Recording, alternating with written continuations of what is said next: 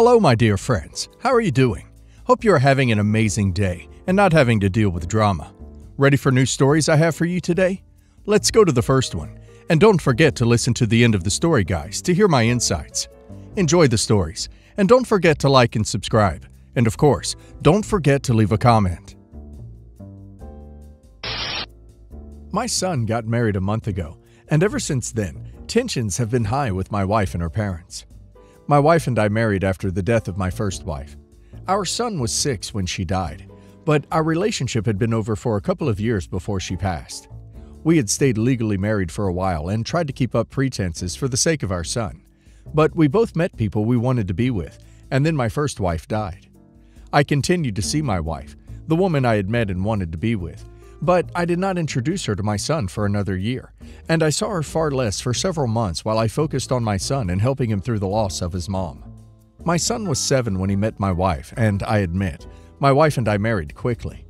He was a few weeks shy of 8 years old, and he struggled with my wife being part of our lives. He was still in therapy, but we also did some group therapy together with a different therapist. He was respectful to her, but emotionally distant. He was not affectionate and did not love her. Over time, she did take on more parental responsibility, but we didn't jump straight into that. I didn't marry her to pawn my son off on someone else like some men do. I was always engaged in my son's life, and I always parented. He always turned to his grandmother, his mom's mom. He would call her regularly and would turn to her if I wasn't around, and he was upset about something. He would see her as often as he could. And eventually, per the advice of the therapist and after talking to my wife about how she was struggling doing all the parental things, but him being emotionally distant with her, I decided she should try to fill more of a friend, aunt kind of role, and not that of a parent. She wasn't okay with it at first, but then admitted it would wear on her if he never returned her love or saw her as a mom to him, and he was clear in therapy that he didn't want her as his second mom. He wanted nobody as that. Fast forward to the wedding, and during the toasts, my son thanked me and my wife and his grandmother. And he mentioned his mom and how she was always his number one, but how after she died, his grandmother was the most important woman in his life until he met his wife. And now they both loved her. My wife became very upset upon hearing this. She told me she wanted to leave once the speeches were done. I told her I didn't want to leave my son's wedding. She asked how I could stay when he showed how much he doesn't really value her or her love. She left. I stayed. And she ended up at her parents' house. When I got home, she told me she felt abandoned, and her parents told me I was a bad husband, and I should have put my son in his place, and told him only one living woman deserved to be declared the most important woman in his life, besides his wife, and that was my wife. They feel I should have left with her because the ceremony was over, and it was just the reception. Am I the a-hole? OP is definitely not in the wrong here, but his wife is for sure. She isn't his mom, so she is not the most important woman in his life.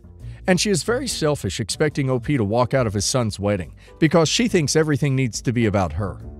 OP's son doesn't need putting in his place. It looks like he is very polite and generous enough to thank OP's wife during his speech. OP's wife needs to get over herself and realize that not everything is about her and that she owes OP and OP's son an apology. And now let's hear the community's opinion. Simply Lisa says, "Not the a-hole. Sounds like you did things right with your son and his grief. Until the end, this was a beautiful story and you should be proud. I'm sure you know that your son turning to his grandma was normal. I think on some level you know your wife's reaction, and her parents, was not. I do sympathize with your wife that her dreams of being his mom didn't work out, but that was naive of her. I can understand her being hurt, but her behavior isn't okay. She took on the role of aunt or friend, which is appropriate, and she was treated as such at his wedding. I also applaud you for raising a son who spoke from the heart." Professional Drama says, "You're the a-hole for not putting your wife in her place, which is being your wife. Your son made it clear since he was a kid that he didn't want a mom, but your wife was so delusional, she has the nerve of trying to ruin his wedding by trying to take his dad from there just because her ego was hurt." Curious 14595 says, "Not the a-hole. Your wife was thanked in his speech. He recognized her. She's had a couple of decades to understand and accept your son being closer to his grandmother. It's not how she hoped her step-parent relationship would work out, and I understand her disappointment. But there was no need to be dramatic about it and be especially hurt and make a statement by leaving, even a quiet one. Any advice you receive from people telling you to put your son in his place at his wedding because they feel he wrongfully ranked the top 2 living female relatives in his life in his speech should be summarily ignored for the incredibly poor, subjective judgments they are making. This was your son's wedding. Your wife was being very self-centered. The number one job of all wedding guests is to not create drama. Your wife failed. To start off, I'd like to be transparent that my boyfriends, we'll call him Liam, ex-wife, we'll call her Lauren, and I were not fond of each other. This is something she made an active effort to make clear, and I did not, but it is an easy assumption to make. We never officially met after Liam and I started dating, but were obviously aware of each other. They stayed friends after the divorce and had 2 kids together. A few years into our relationship, they had a falling out, nothing to do with me, and stopped talking. All that being said, Lauren passed away recently. Liam is of course having a hard time with it. She was the mother of 2 of his kids after all, and now his kids are obviously devastated. It's a lot of emotion to handle, and Liam and I are each other's main source of emotional support. When Liam told me about the wake, there was no question that he would be going to support his kids, and I asked him if he wanted me to go with him. He immediately said yes, and I thought nothing else of it. Of course I would be there for him and his kids if that's what he wanted. So the day comes. Everything was fine throughout the greetings and speeches, but shortly after the general mingling started, we hit a snag. I was standing off to the side of the room with my son. Liam was migrating from his kids to old in-laws and back to me for short breaks. When a woman I didn't know came up and asked me, "You're Liam's new wife, right?" "Girlfriend, but yes." "It's really inappropriate for you to be here, you know," she said. I was pretty taken aback. I didn't even meet him until almost 10 years after their divorce, and I wasn't the cause of the situation between them that led them to stop talking. All I could think to say was, wakes are for the living. Lauren was the mother of Liam's kids. He loved her enough to marry her and start a family with her. I'm sure some of those feelings never go away, and he's here to support his children. I'm here to support him. She gave me and my son this horrifically nasty look and said, "You shouldn't be. Neither of you should be. She wouldn't want you here." This was a tense in-the-moment exchange, and my knee-jerk response bounced from my knee to my mouth before I could think, and I just said, "Well, sorry you feel that way. Excuse me," and walked away towards Liam. We got a few more side glances during the time there, but the rest was uneventful, if also very uncomfortable. After we got home, I relaxed enough to actually think it through, and I really don't know if I should feel like the a-hole for going. Liam had a really tough time, and I know me being there helped him get through it. If anyone said anything to him, he hasn't told me. I get that woman's perspective.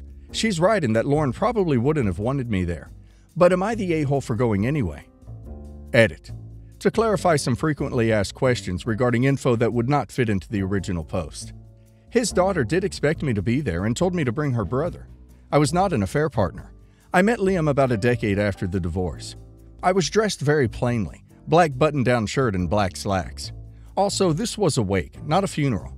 I use the word funeral for those who may not know what a wake is to get the point across. And finally, she was not hoping for any kind of reconciliation with him. She initiated the divorce.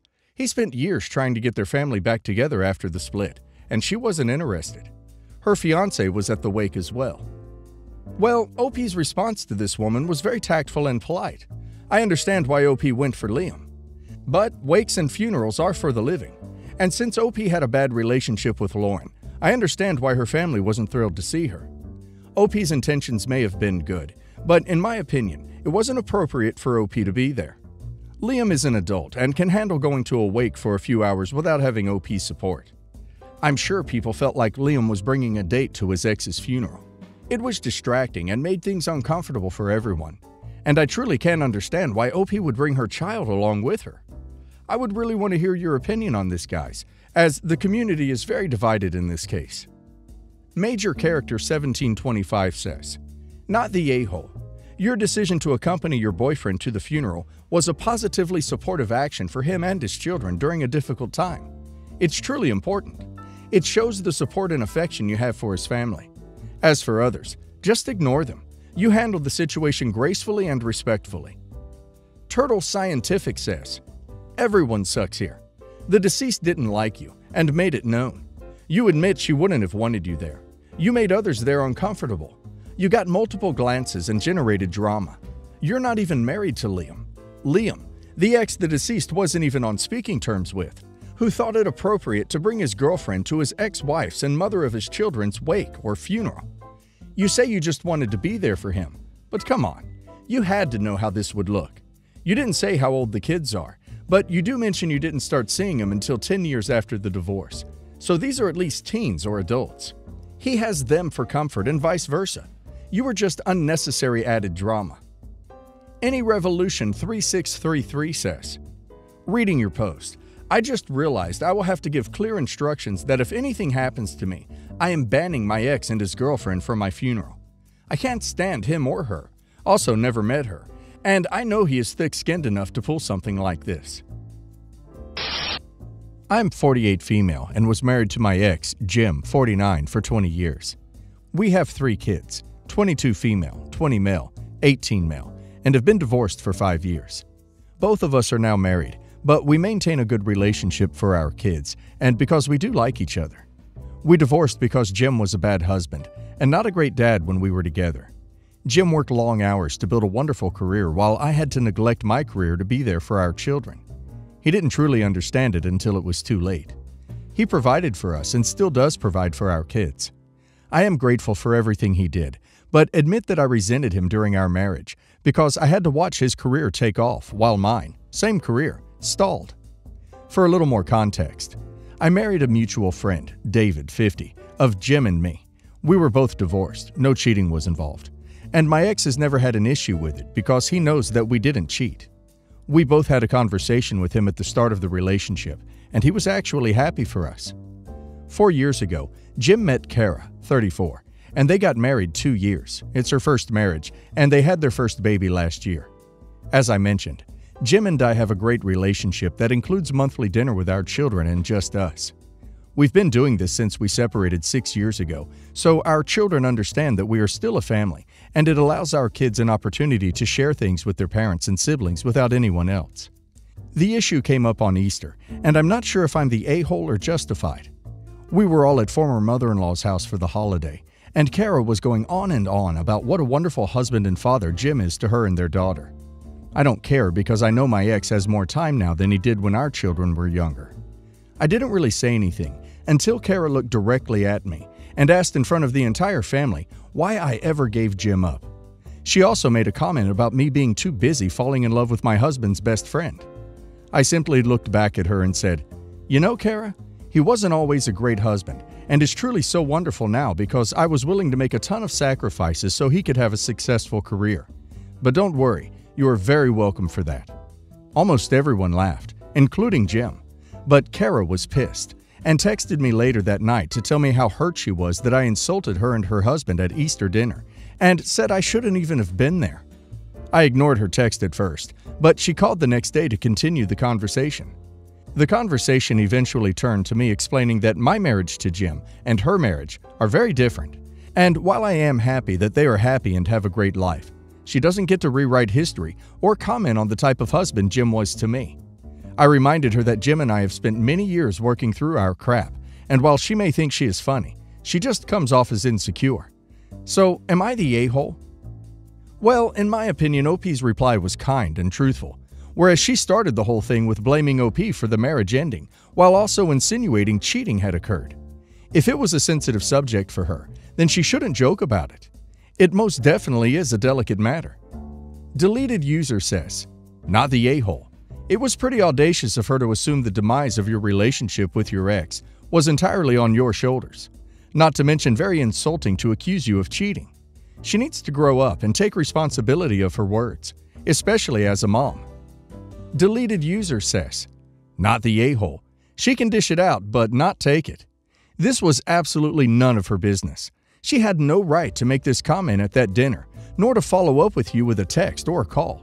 She is 34 going on 12. Yes, she is insecure." Cindy201 says, "You are not the a-hole.